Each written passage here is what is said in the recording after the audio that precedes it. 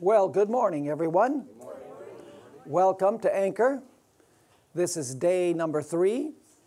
We're on a roll here. This is halfway today because we have 24 presentations, and today we will do 4 more, which will give us 12. We'll be halfway. Today we are going to study some introductory matters, and then we're going to go to study the first seal. So I'm hoping that in this session we will be able to do the introductory matters and also the first seal. But if we are not able to finish the first seal, we'll do it the second session.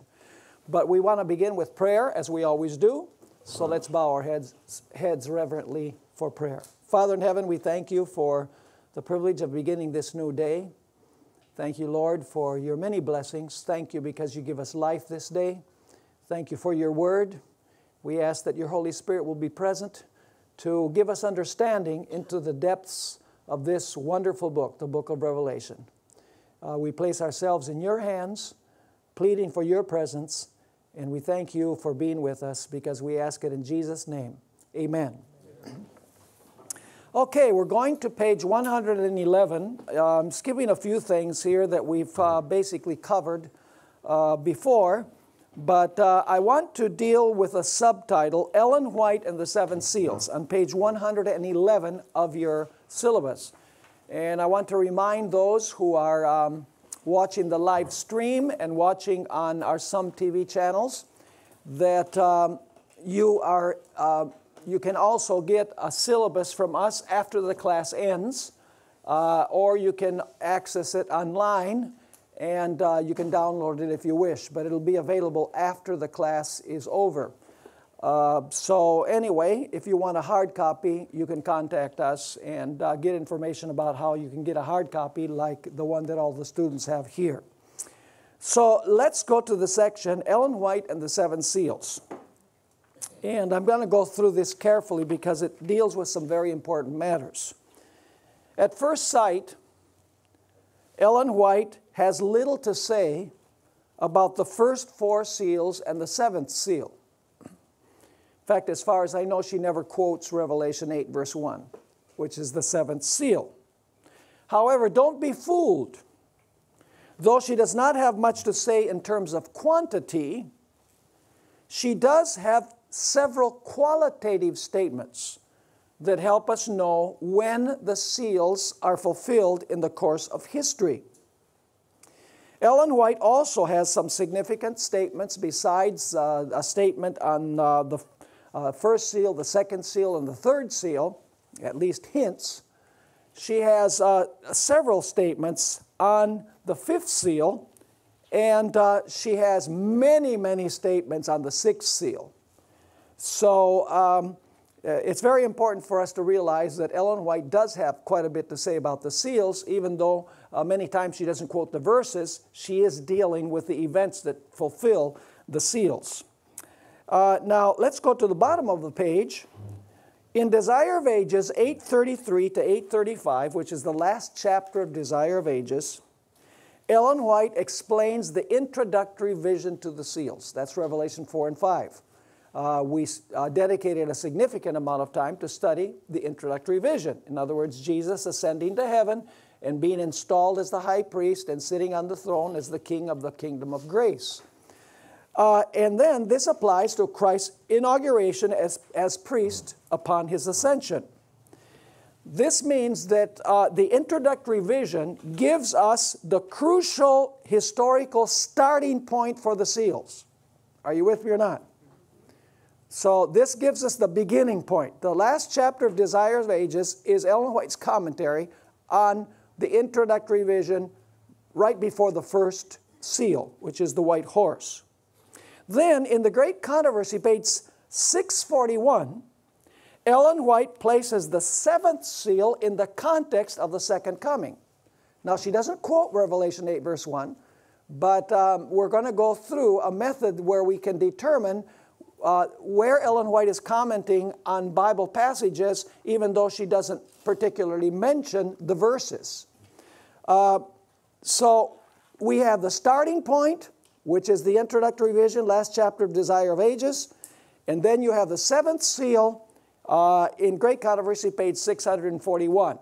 So where would you expect to find the fulfillment of the other seals, seal number 1 through seal number 6?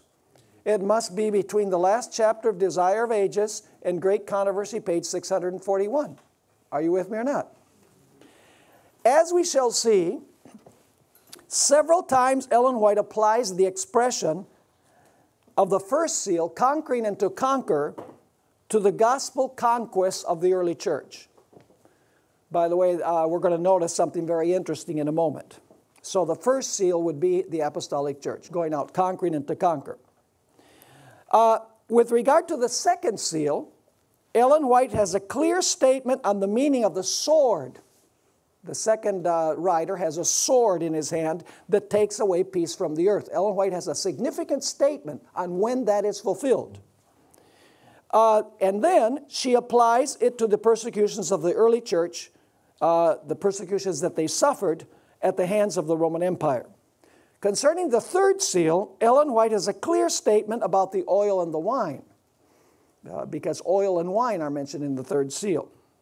Furthermore, we shall see in the course of our study that Ellen White has several clear statements about the fifth and sixth seals later on in the book Great Controversy, I might say. Regarding the seventh seal, she does not quote Revelation 8, verse 1, but clearly alludes to it. Now, the next paragraph is extremely important. The best commentary on the introductory vision to the seals is the last chapter of the Desire of Ages. The title is To My Father and Your Father. He's speaking to the disciples. The first two chapters of the book Acts of the Apostles explain the enthronement of Jesus in heaven on the day of Pentecost.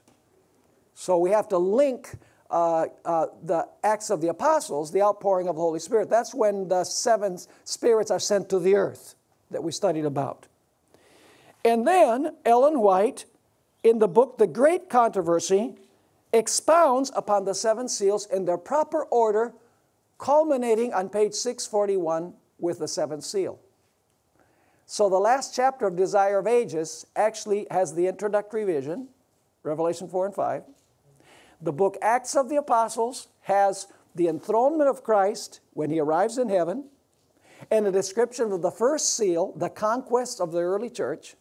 And then the book Great Controversy has the comments on the second seal through the seventh seal, culminating in Great Controversy, page 641. Are you with me or not? Yes. So what is the best commentary on the seals? If I asked you, what is the best commentary that has ever been written on the seals? The last chapter of Desire of Ages, the book Acts of the Apostles, and the book Great Controversy. And somebody asked yesterday about what would be a good commentary on the book of Revelation. Well, I gave you the non-inspired commentaries, but the best commentary on Revelation is the book Great Controversy. I don't know whether you've noticed, Ellen White follows the exact order of the book of Revelation from beginning to end. She begins with the persecutions in the early centuries, and then she moves on to speak about the papacy. Then she speaks about the Millerites, 1844. And before that, she speaks about the French Revolution. That's Revelation 11. Then she speaks about the three angels' messages. Then she deals with the final controversy. Then she deals with the second coming. Then she deals with what happens during the millennium. And then the desolation of the earth. And then what happens after the millennium. She's following the exact order of the book of Revelation. It's the best commentary on the book of Revelation is the book Great Controversy. Amen. So, but the problem is, Ellen White many times does not quote the verses that she's commenting on. We had an example of that in the introductory vision. You know, you read Revelation 4 and 5, it says that there in the throne room are the 24 elders and the 4 living creatures that have 4 faces and so on. And you have the 7 spirits, and you have one sitting on the throne who is not identified. And then you have a lamb as though it had been slain. You have all of these symbols. But Ellen White, in her explanation, she says, the Father is on the throne. She's interpreting who the person is. The Father is on the throne. She says there are cherubim and seraphim, the 4 living creatures. She doesn't say 4 living creatures. She never quotes the verses. Then she says, and there also present are the representatives of the worlds that never sinned. That would be the 24 elders. And then in Acts of the Apostles, she speaks about the sending of the Holy Spirit to the earth on the day of Pentecost. But you would never know that she's commenting on Revelation chapter 4 by reading what she's written, because she doesn't quote Revelation 4. However, there is a hint. At the end of the chapter, the last chapter of Desire of Ages, she quotes Revelation chapter 5, verses 12 and 13. So if she's commenting at the very end of the chapter, Revelation 5, 12 and 13, where would you expect to find her commentary on Revelation 4? In the previous pages, right? So we have to be good detectives. We have to look for clues. You know, not everything is there on the surface. We have to think. We have to look at the structure, what comes before, what comes after, what order things are in. Let me give you one other example of how we need to look and read at Ellen White when many times she doesn't quote verses specifically, although she's commenting on what the verses are saying. And this is not directly related to the seals, but it's another illustration of how we need to read the Great Controversy. Ellen White, in the chapter on the time of trouble, she comments on the 144,000. And she comments on the first 4 plagues of Revelation chapter 16. So in the chapter on the time of trouble, she comments on the first 4 plagues. Very brief, less than 1 page. She comments on the first 4 plagues. But we don't find any verse where she comments on the 5th plague or the 6th plague, the drying up of the Euphrates.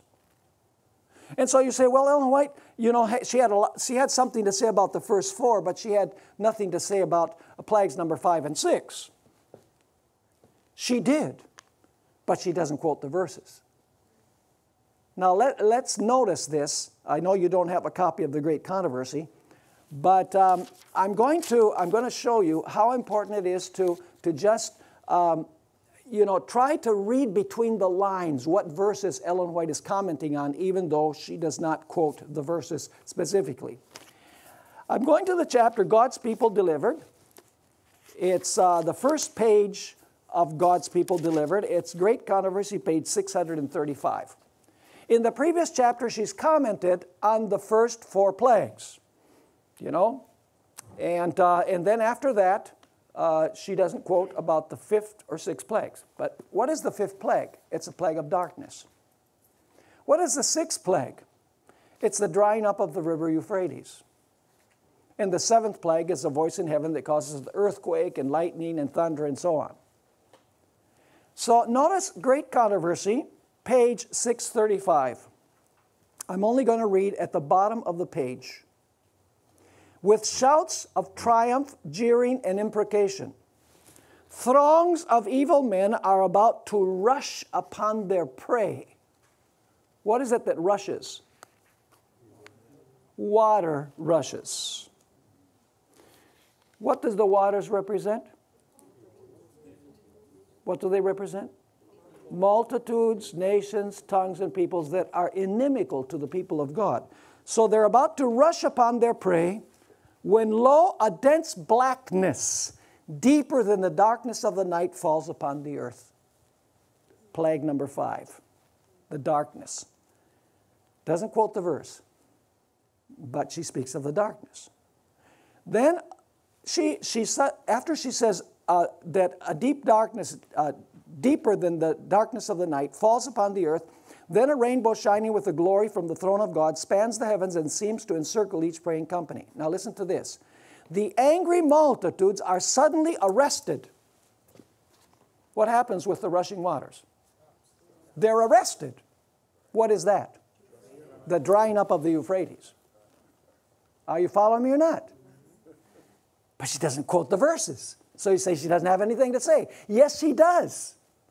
So that's how we have to read Great Controversy, Acts of the Apostles, we have to look where Ellen White is commenting on Bible verses, even though she doesn't quote them. And then I want you to notice that, and this is where I got this clue, the multitudes are suddenly arrested, mocking cries die away, the objects of their murderous rage are forgotten. With fearful forebodings they gaze upon the symbol of God's covenant and long to be shielded from its overpowering brightness. And then here's the clue that I saw that helped me understand that the arresting of the multitudes is the drying up of the waters, and the darkness deeper than the darkness of midnight is the fifth plague. At the end of page 636, Ellen White quotes the seventh plague. Let me just read that. The streams cease to flow, dark heavy clouds come up and clash against each other.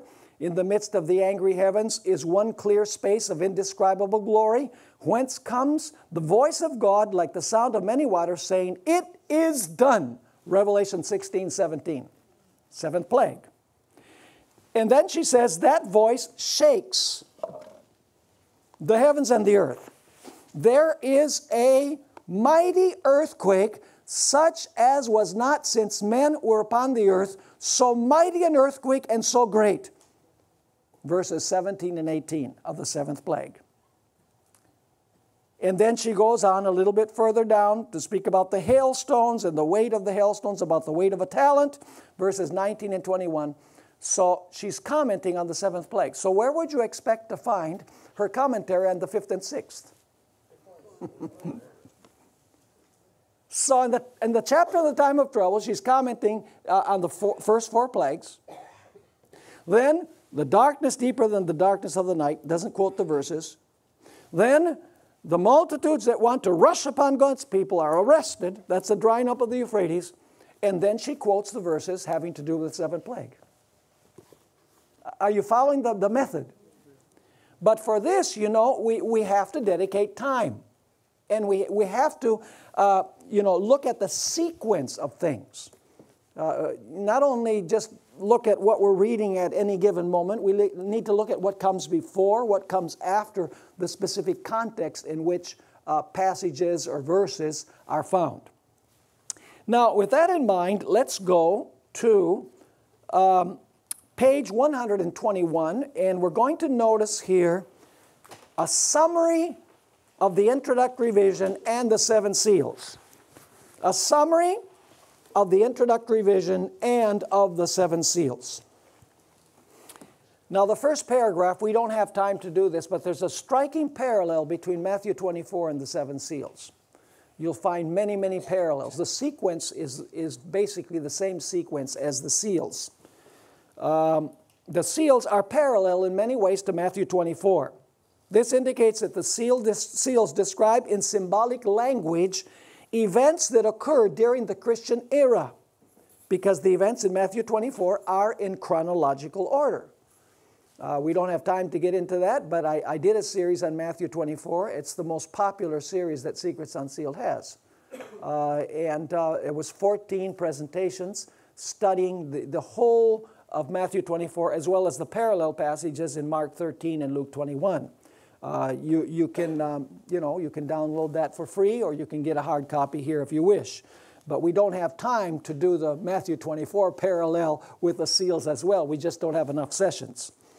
The seven churches, the next paragraph, the seven churches are a description of the internal condition of the church from apostolic times till the second coming. Even though the seals cover the same historical period as the churches, the emphasis is different. In other words, the time period is the same, but the emphasis is different between the churches and the seals. While in the churches, the emphasis falls upon the internal condition of the church in different periods of history, the seals describe the external forces that affect the church during the same periods. Now let's look at the chronological flow then of the seals. And let me just ask you this question. This is the quiz question for today. How many times in Great Controversy does Ellen White mention the barbarian invasions?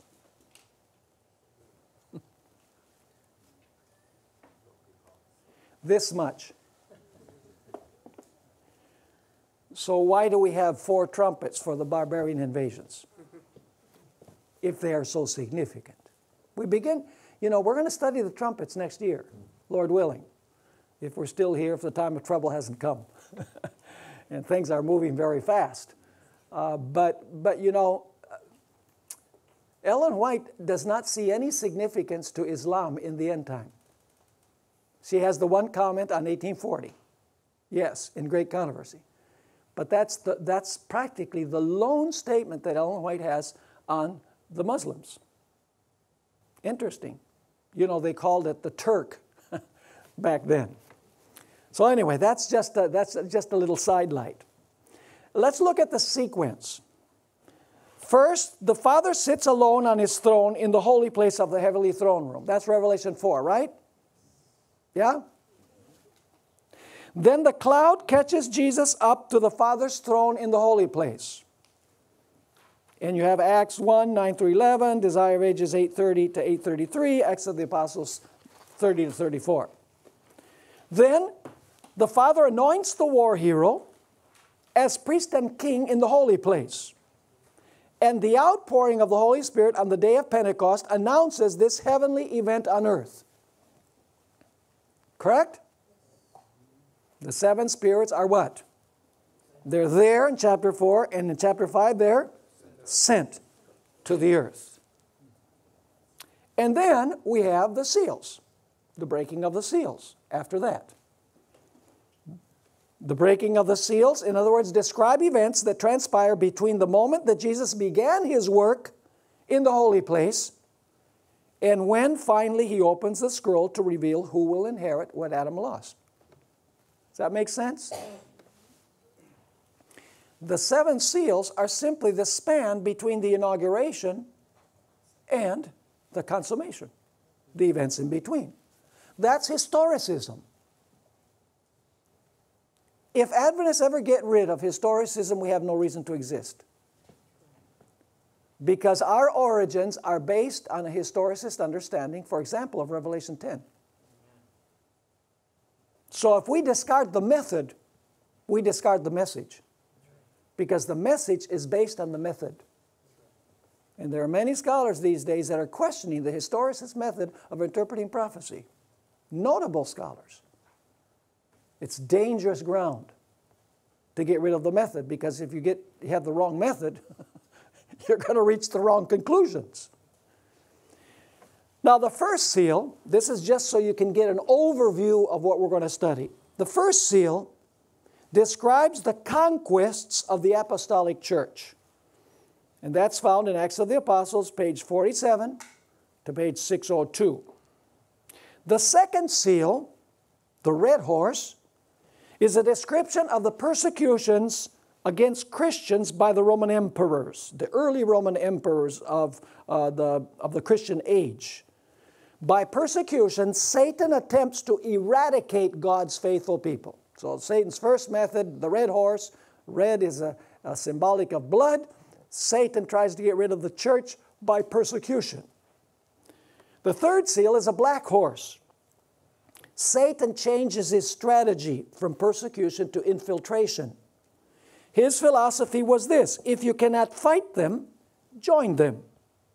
Christianity merges with paganism, and the darkness of apostasy enters the church during the period of Constantine. Great Controversy, 49 through 60. See, Ellen White's following the order. The fourth seal, the pale horse. It's the horse of death. The famine of the third horse is going to lead to death in the fourth horse. The apostasy in the church intensifies under the fourth horse and leads to the emergence of papal Rome, who persecutes and kills God's people for 1,260 years. In other words, there's lots of martyrs during that period. So then we come to the fifth seal. Are you seeing that there's a sequence here? These are not just separate, disconnected events. The conquest of the early church leads Satan to say, I've got to get rid of this through persecution. But when he persecutes, the church grows all the more. So he says, I've got to change my method. So you have the black horse. He infiltrates the church with apostasy. And then the papacy becomes a persecutor and kills the martyrs. So under the fifth seal, the martyrs are crying out and saying, hey, we're on the right side and the papacy's on the wrong side and we're being killed. And they're crying out from under the altar. Are you with me or not? Those whom pagan and papal Rome slew cry out for justice. By the way, the judgment of Daniel 7, the purpose of the judgment of Daniel 7 is to reverse the unjust earthly judgments. You know, there's this big debate about Daniel chapter 7. We use it to speak about the investigative judgment of all of those who profess Jesus Christ. But Desmond Ford, who passed away recently, says, well, the central theme of Daniel 7 is not upon God's people, it's upon the punishment of the little horn. But when you read the chapter carefully, the little horn, it says in Daniel 7, prospered. Things went well. The saints were given into his hand for 1,260 years, times in the dividing of time. So in other words, the papacy prevailed and the saints lost. Was that just? No. Earthly courts condemned God's people. So what does God do in the investigative judgment? What he does is he revokes the judgments of the earthly courts and he rewards the saints of the Most High. So the central theme is not the punishment of the little horn for persecuting the saints. It's vindicating the saints who were persecuted by the papacy. And that's clear because Jesus goes before the Father, before the Ancient of Days. Clearly it says in Daniel 7, Jesus goes to receive the kingdom. And then the kingdom is given to the saints of the Most High and to Jesus. So those who were persecuted and killed, now the heavenly judgment reverses the judgments, the unjust judgments on earth, and rewards the saints of the Most High. So the central theme of Daniel 7 is not the punishment of the little horn. The central theme is the rewarding of God's people that have been mistreated by the little horn. Are you following me or not? Now, let's continue here then, the fifth seal. Those whom pagan and papal Rome slew cry out for justice. And I have in parentheses, the judgment in Daniel 7 reverses the sentences in the earthly tribunals. In answer to their pleas, what does God do when the martyrs under the altar are crying out? What does God do? He gives them a white robe. Well, they're dead. It means that they're saved, right? Because they have the righteousness of Christ. And what does he tell them? He says, rest a little while until the rest of the martyrs are killed. And then you'll be rewarded with the rest of the martyrs. Does this give us the idea that the same power that persecuted in the past is going to persecute again in the future? The sixth seal. Signs in the sun, the moon, and the stars, and the great earthquake. The sixth seal has two parts, we're going to notice. And the two parts are separated by a long period of time. The first part of the sixth seal is Revelation 6, 12, and 13. And the significant thing is, you know, Ellen White, this is so interesting. Ellen White quotes Revelation 6, 12, and 13. And then 200 pages later in Great Controversy, she quotes Revelation 6, 14 to 17. Why would she do that? Because there's a time gap. There's all sorts of events that transpire between the first part of the sixth seal and the last part of the sixth seal. The last part of the sixth seal is the second coming of Christ. So let's go through this. The fulfillment of the first part of the sixth seal, Revelation 6, 12, and 13, occurs between 1755 and 1833. The second part of the sixth seal, Revelation 6, 14 to 17, will occur at the second coming. And then in between that, you have Revelation 7, 1 through 8. It describes the period between the first and the second part of the sixth seal, the sealing. And then, of course, you have the seventh seal, which is silence in heaven for about a half an hour. And I don't believe that we apply the year-day principle there. Because after after the close of probation, the time periods are to be understood literally, and we'll come back to that later. So under the seventh seal, there is a period of awful silence during the second coming of Christ, when the redeemed cry out, "Who shall be able to stand?" Ellen White says that when Jesus is coming, he hasn't arrived at the earth yet.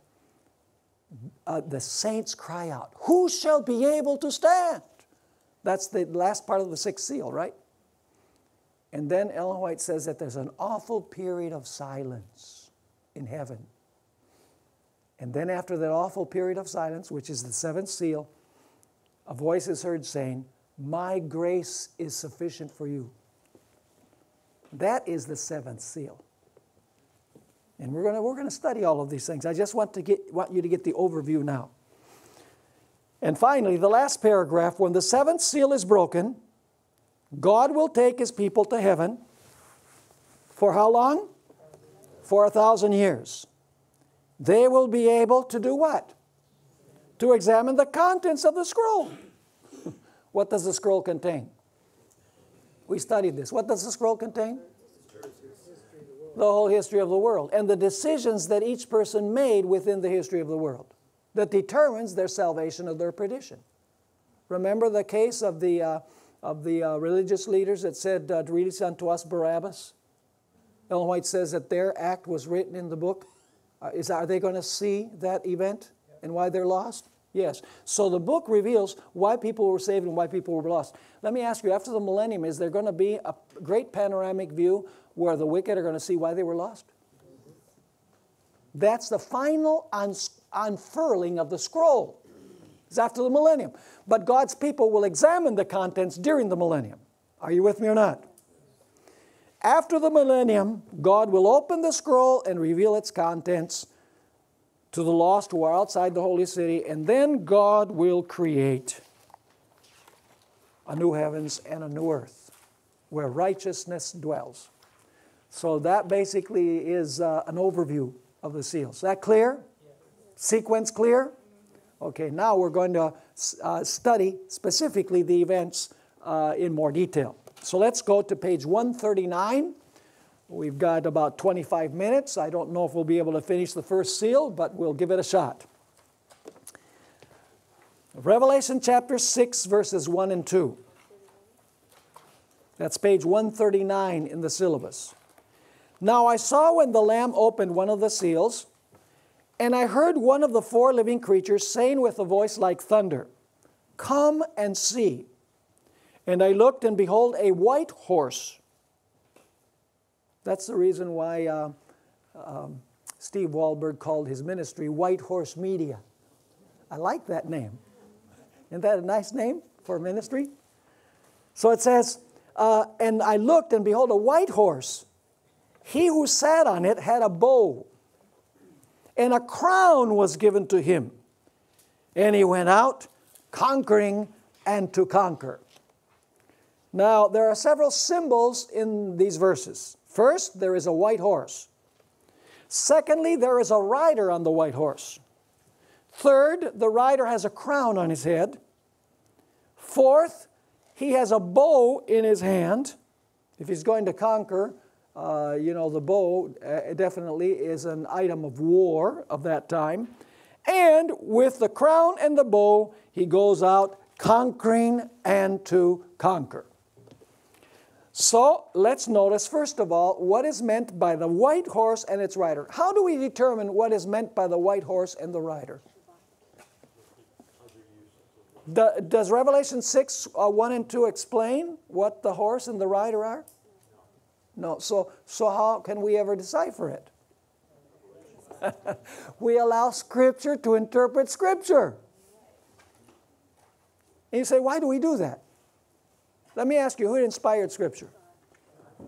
The Holy Spirit. Did the Holy Spirit put everything in Scripture that we need to understand Scripture? Yes. Or did He miss something where we can't explain something because He forgot to put something in there that explains what we're reading? No. The Holy Spirit placed in Scripture everything we need to understand Scripture. So when you find a symbol that is not explained, you go to other places in the Bible that explain the symbol. It's that simple. It's not rocket science. And there are people in the Adventist church, scholars today, that are questioning the principle of sola scriptura, or the principle of Scripture, its own interpreter. They say, well, you have to stay within the passage itself. This is the proof text method.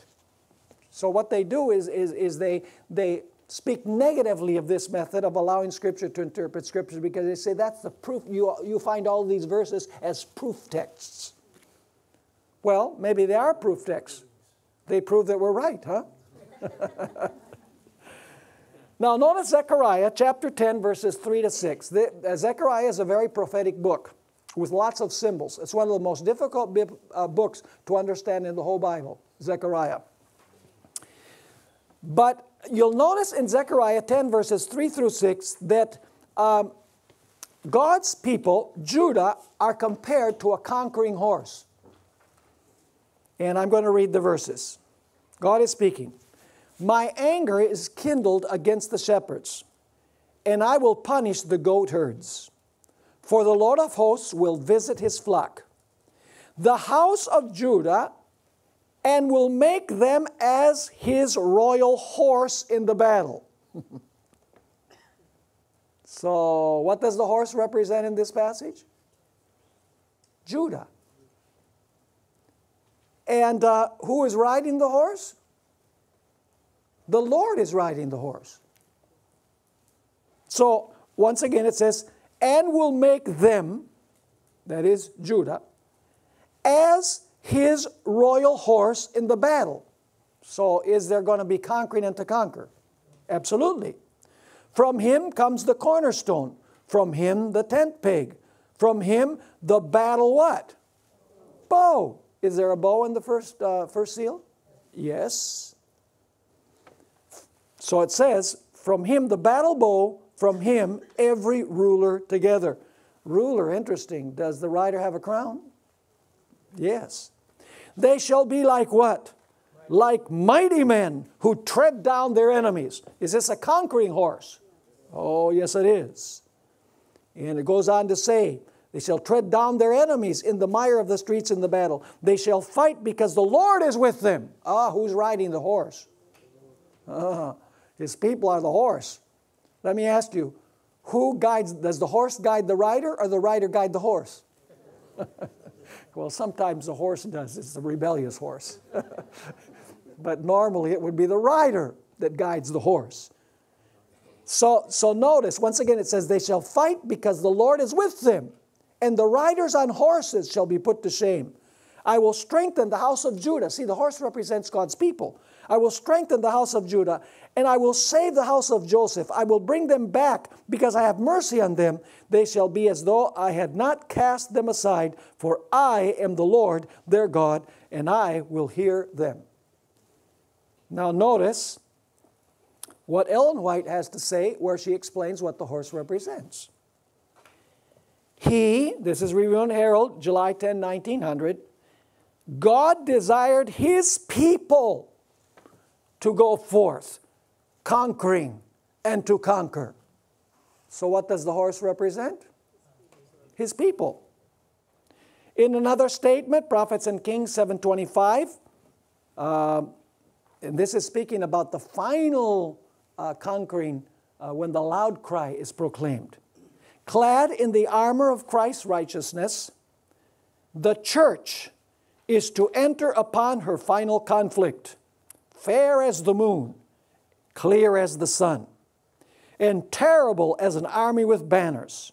She, that is the church, is to go forth into all the world, doing what? Conquering and to conquer.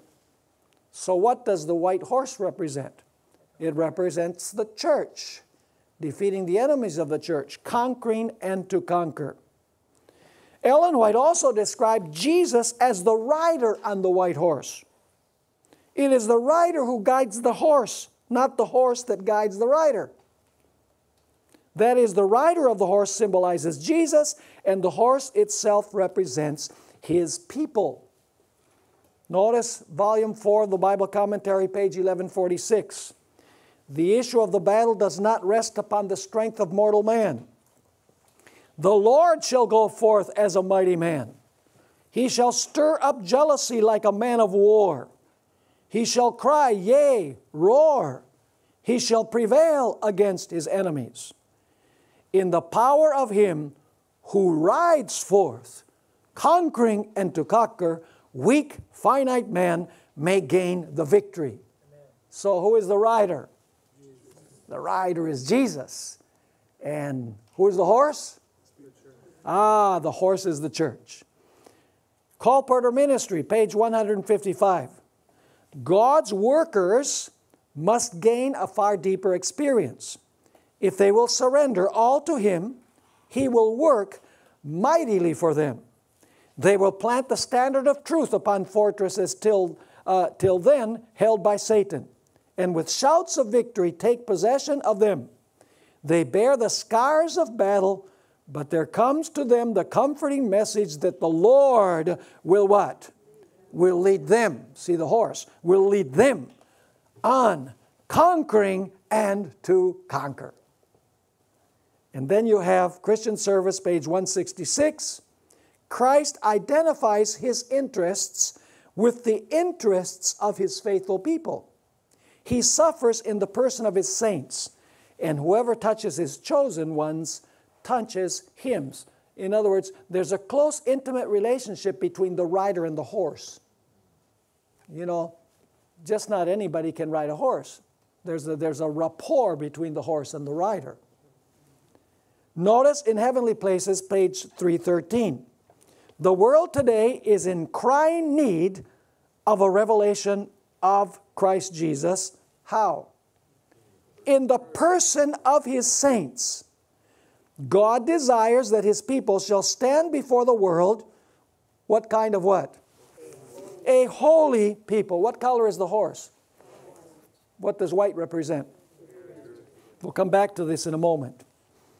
So once again, God desires that His people shall stand before the world a holy people. Why?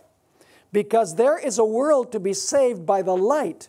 By the way, light is white, right? We studied that yesterday. Of the gospel truth. And as the message of truth that is to call men out of darkness into God's marvelous light is given by the church, the lives of its members, sanctified the Spirit of truth, are to bear witness to the verity of the messages proclaimed. So we've interpreted what the rider represents and what the horse represents. The horse represents the church, and the rider that guides the horse is Jesus Christ, going out conquering and to conquer. Bottom of page 141. Scripture uses different symbols to illustrate the intimate relationship between Jesus and His people. Whoever touches His people touches whom? Touches the Lord. And, I have illustrations here. Whoever touches the head touches what? Touches the body, touches the head, right? For example, when somebody pricks you with a needle, does the head feel it? Yeah, it's the head that feels it, by the way, folks. You say, oh, my hand felt it. Yeah, but it's being processed by the brain.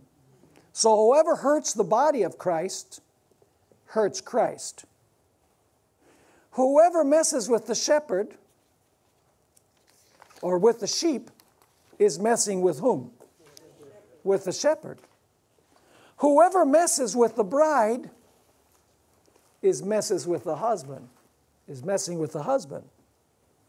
And Jesus, as the sovereign commander, whoever messes with His armies is messing with the commander. Revelation 19 describes the time when the church militant will become the church triumphant. When the spiritual victories of Christ through the church during the Christian dispensation become the literal victory of Jesus and His church at the second coming. Because at the end of the book, we find the white horse again and the rider on the horse. Revelation 19, 11, and 12 describes that. And now I saw heaven open, and behold, a white horse. And he who sat on him was called Faithful and True. And righteousness he judges and makes war. In his eyes were like a flame of fire. On his head were many crowns. He had a name written that no one knew except himself. So at this point, the church militant, the church that is described in the first seal, now is the church victorious. Because Jesus is coming on a white horse with the armies of heaven to deliver his people from literal death at the hands of their enemies. Now let's talk about the color white. The horse is white. Futurists and dispensationalists believe that the white horse symbolizes a future Antichrist that will pass himself off as Christ. They say, see, he's going to pass himself out as white, but he's really the Antichrist. The problem with this is it doesn't fit with the book of Revelation. I have this quotation from George Eldon Ladd, who was a scholar, a very, very good scholar, not an Adventist, but he wrote about the color white in Revelation. And I read, it's from a book that he wrote. I didn't provide the reference here, but I can get that for you. In the Revelation, white is always a symbol of Christ, or of something associated with Christ, or of spiritual victory, like the great multitude who are clothed in white robes. Thus, the exalted Christ has white hair, white as wool. The faithful will receive a white stone with a new name written on it. They are to wear white garments. The 24 elders are clad in white. The martyrs are given white robes, as is the great numberless throng. The Son of Man is seen on a white cloud. He returns on a white horse, accompanied by the armies of heaven, who are clad in white and ride white horses. In the final judgment, God is seated on a great white throne. So how can you say that the white horse of the first seal represents the Antichrist? In Revelation, the color white is always identified with Christ and with the followers of Christ. Now, why white? Why is the horse white? The horse represents the church. Why would the horse be white? Because in Scripture, white represents what? Represents purity. And you have several verses here that we're not going to read. Was the apostolic church a pure church in doctrine and lifestyle? We're going to read in a moment a quotation from Ellen White. Yes, it was a pure church in doctrine and in lifestyle. Now here comes another important point. However, white is also the color of what? It's the color of light. And light symbolizes what? The Word of God. Your Word is a lamp unto my feet and a light unto my path. And light is white. So white would also represent the witness of the church through the Word. So white is also the color of light, and light symbolizes the Word of God. And you can look up the verses. During the white horse period, the church is pure, and it is the what? The light of the world. Are you following the argument? It's the light of the world. In obedience to the writer's command, the earliest church, that is the horse, witnessed where? In Jerusalem, in Judea, in Samaria, and unto the uttermost ends of the earth. The church won victory after victory, and the gospel went to the entire Roman Empire in a single generation. Was the apostolic church a conquering church? Was it a pure church? It was certainly a pure church. Did it shed light, which is the Word of God? Absolutely. Did it take away subjects from Satan's kingdoms? By the thousands. Now the white horse stands in contrast to the black horse of darkness. We're going to see that black and darkness are used synonymously.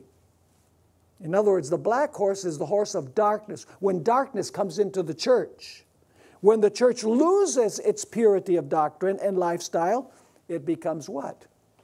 It becomes a black horse. Now, Ellen White describes the early church. The early Christians were indeed a peculiar people. Their blameless deportment and unswerving faith were a continual reproof that disturbed the sinner's peace. So, do you have a fight going on here?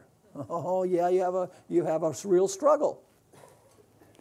Though few in numbers, without wealth, position, or honorary titles, they were a terror to evildoers wherever their character and doctrines were known.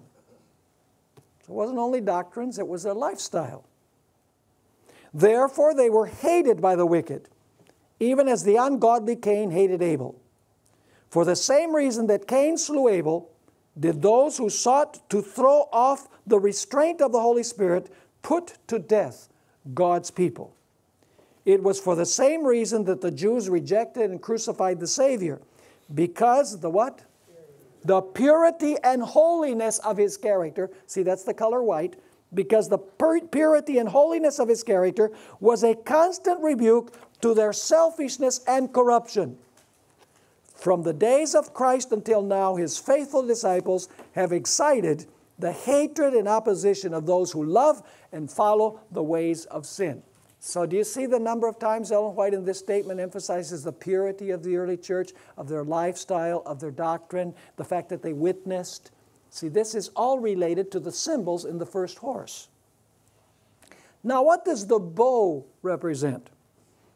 Well, in ancient times, what weapons were used? Well, they used the sword, but they also used what? The bow. 2 Kings 13, verse 17, shows us that the bow represents God's deliverance in battle, the bow and arrows. In Acts of the Apostles, page 45, you find the commentary of Ellen White on the bow. The arguments of the apostles alone, though clear and convincing, would not have removed the prejudice that had withstood so much evidence. However, the Holy Spirit sent the arguments home to hearts with divine power. The words of the apostles, and I have in brackets here, now that the seven spirits had been sent into all the earth, the apostles shoot the arrows, and the Spirit, through the ministration of the angels, guides them to the heart. So the words of the apostles were as what? Sharp arrows of the Almighty, convicting men of their terrible guilt in rejecting and crucifying the Lord of glory. So the church is going out to conquer with a bow. And what do the arrows represent? They represent the Holy Spirit guiding the arrows to the heart to bring about conversions. Desire of Ages, page 104. God does not send messengers to flatter the sinner. He delivers no message of peace to lull the unsanctified into fatal security. He lays heavy burdens upon them, the conscience of the wrongdoer, and pierces the soul with arrows of conviction. Gospel Workers 150 and 151. The words of Christ were as what? Sharp arrows. Did the apostles shoot arrows? Oh, yeah, they shot arrows symbolically. And who directed the arrows to the heart? The Holy Spirit, the seven spirits that were sent to the earth. So the words of Christ were as sharp arrows, which went to the mark and wounded the hearts of His hearers. Every time He addressed the people, whether His audience was large or small, His words took saving effect upon the soul of someone. And then comes this beautiful statement, Christ's Object Lessons 158. The Pharisee felt no conviction of sin. The Holy Spirit could not work with him. His soul was encased in a self-righteous armor, which the arrows of God, barbed and true aimed by angel hands, failed to penetrate. So are you catching the picture about what the first seal is all about? The church is going out conquering and to conquer. Jesus is guiding the church. You know, there's the arrows are being shot. Souls are being converted. So let's take a look at the crown, because the writer has a crown. The word for crown here is Stephanos. With few exceptions, like we noticed yesterday, the Stephanos crown is the one that is given to a victor. For example, it was given to victors in the Olympic Games in the times of the Roman Empire. Revelation chapter 2 and verse 10. We're going to read several verses now. Probably some of them we'll have to read in the next session. But we're going to see that the crown involves a struggle, a fighting, going out conquering and to conquer, and getting a crown because victory is being gained. Revelation 2 verse 10, which we're going to take a look at later. Do not fear any of these things, those things which you are about to suffer. Indeed, the devil is about to throw some of you into prison, that you may be tested, and you will have tribulation 10 days. Be faithful unto death. See, once again, faithfulness in the battle. And what? And I will give you the crown of life. James 1 verse 12. Blessed is the man who endures temptation. See, once again, there's the trial, the battle. For when he has been approved, he will receive what? The crown of life, which the Lord has promised to those who love him. 2 Timothy 4, 7 through 8. Had the Apostle Paul gained the victory? Oh yeah. He's about to be beheaded. And he says, I have fought the good fight. I have finished the race. I have kept the faith. Finally, there is laid up for me the crown of righteousness, which the Lord, the righteous judge, will give me on that day, and not to me only, but also to all who have loved his appearing. And then you have this passage in 1 Corinthians chapter 9, 24 to 27, where the Apostle Paul uses the example of the Olympic Games. Do you not know that those who run in a race all run, but one receives the prize? Run in such a way that you may obtain it. And everyone who competes for the prize is temperate in all things. Now they do it to obtain a perishable crown, but we for a what? An imperishable crown. Therefore I run thus, not with uncertainty. Thus I fight, not as one who beats the air, but I discipline my body and bring it into subjection, lest when I have preached to others, I myself should become disqualified. So what does a crown represent? It represents victory in battle. It represents victory in trials. Is that true of the apostolic church? Did they gain victory after victory?